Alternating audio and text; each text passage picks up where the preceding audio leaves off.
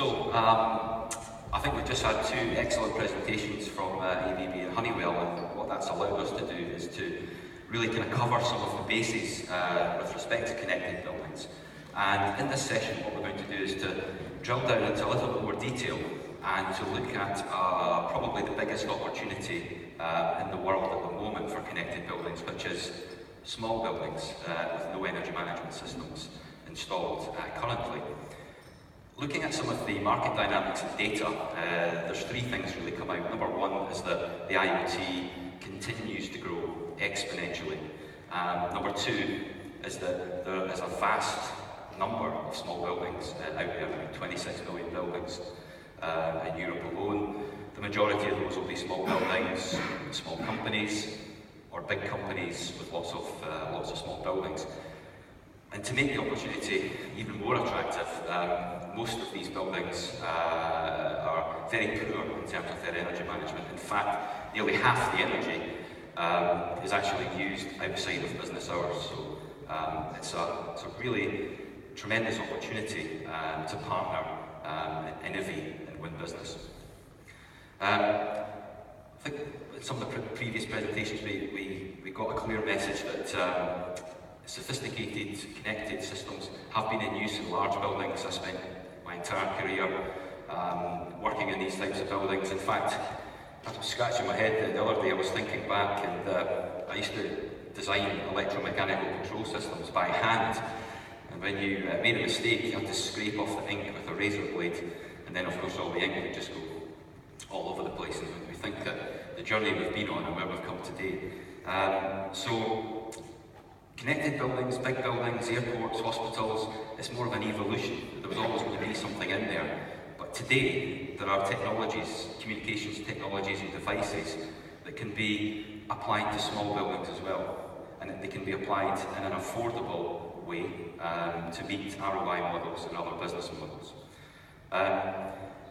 One of the main sort of drivers is the advances in wireless technology. So there's two particular protocols, Zigbee, Z-Wave, but there are others. And they allow intelligent IoT devices to be installed in buildings that don't require to be wired.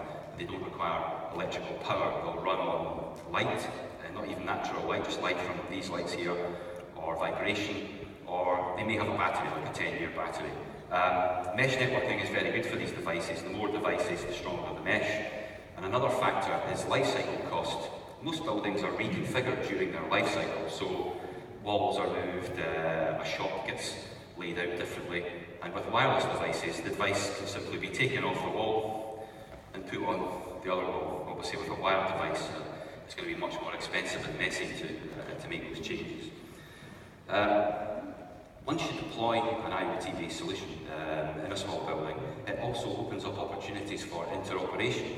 So instead of having single function devices that only do one thing, you can start to get more value out of your assets. So one example would be linking the proximity sensors that are used for the security systems to the air conditioning systems, to the lighting systems. So it's very simple. So some offices are already like this.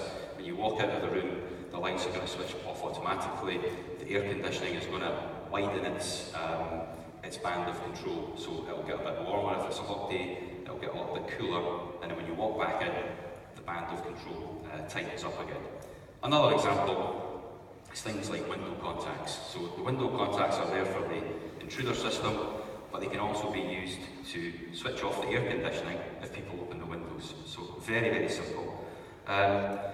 Occupants, workers in the building, again, things like cashless vending. So you have an access card, you use it to get in and out of the building, but why not use it to get food and drinks? You could be used in a small school to take out library books and other applications from the same device. Another good thing is to have some sort of fixed display in the building. We usually put them into kitchens, staff rooms. And what this does is it starts to promote energy awareness and awareness of how the building is working and what people can do. So when they switch the kettle on, they suddenly realise that it's using a lot of energy or it's costing a lot of money. Maybe the next time we can maybe half fill it instead of fully filling it. And we do get a lot of feedback from customers that a awareness alone can actually save energy and save cost.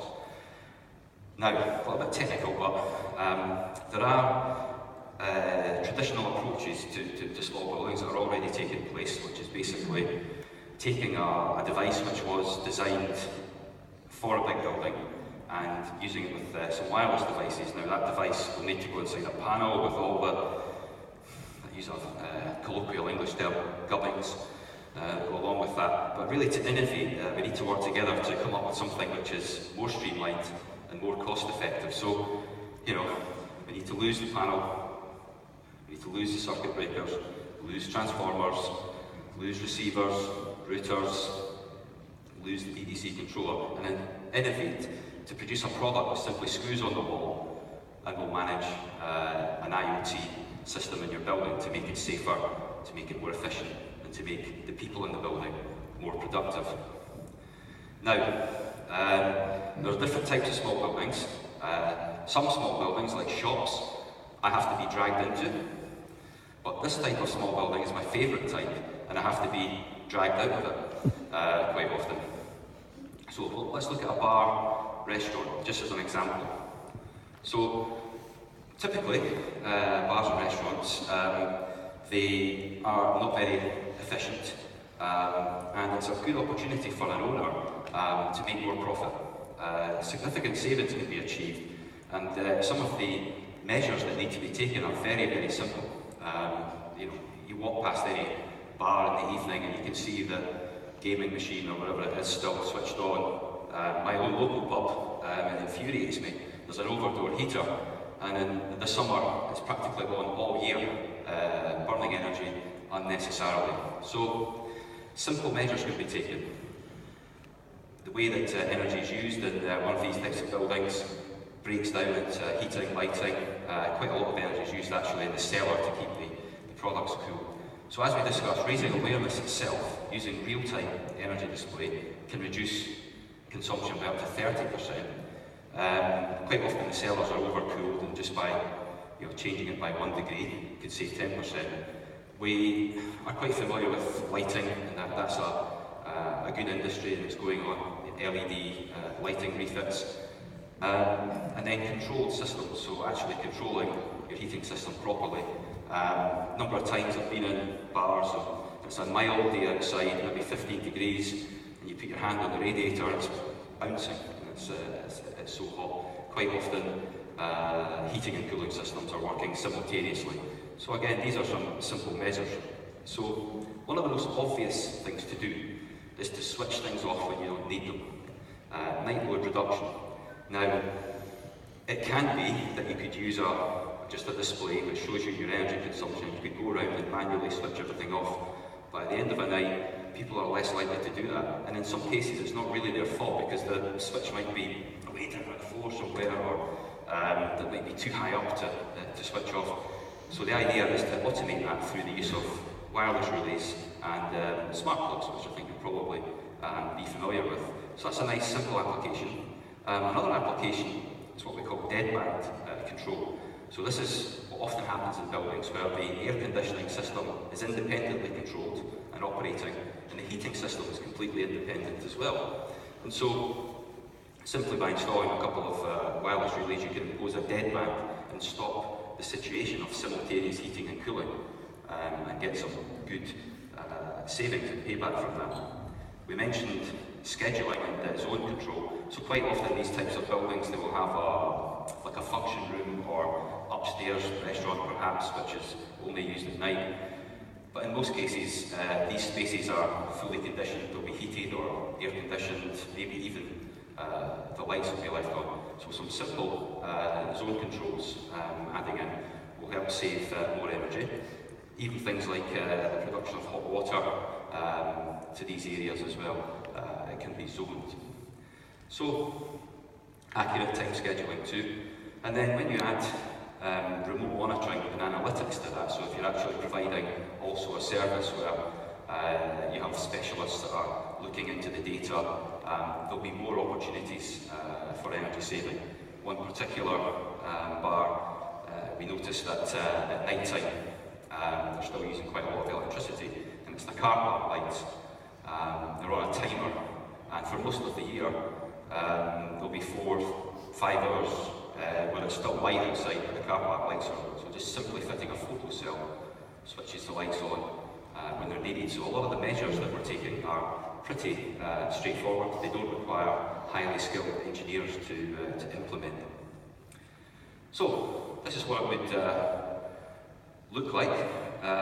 So you would have various technologies installed in the building. You would have your, if you like, the brains screwed on the wall, connected to the devices, monitoring your energy consumption, the smart plugs, switching devices off when they're not needed.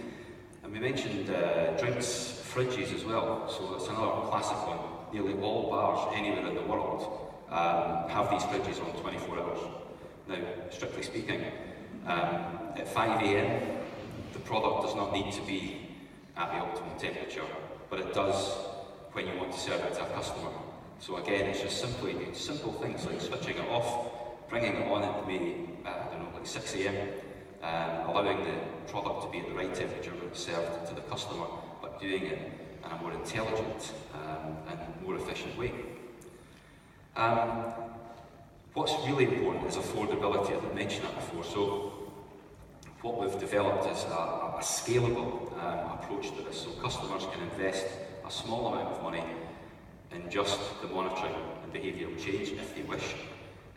Or they may have 100 buildings and we could deploy monitoring in the 100 and then deploy controls in the worst performing 10 or 20. So there's a way to scale this, and as you can go for it all at once, or build it up gradually and maintain the return on investment. Obviously, the more you spend, the more you're going to save. But I think to get in there, get something affordable, low cost, especially for a partnership with E.ON, it gets us the customer. We win that customer.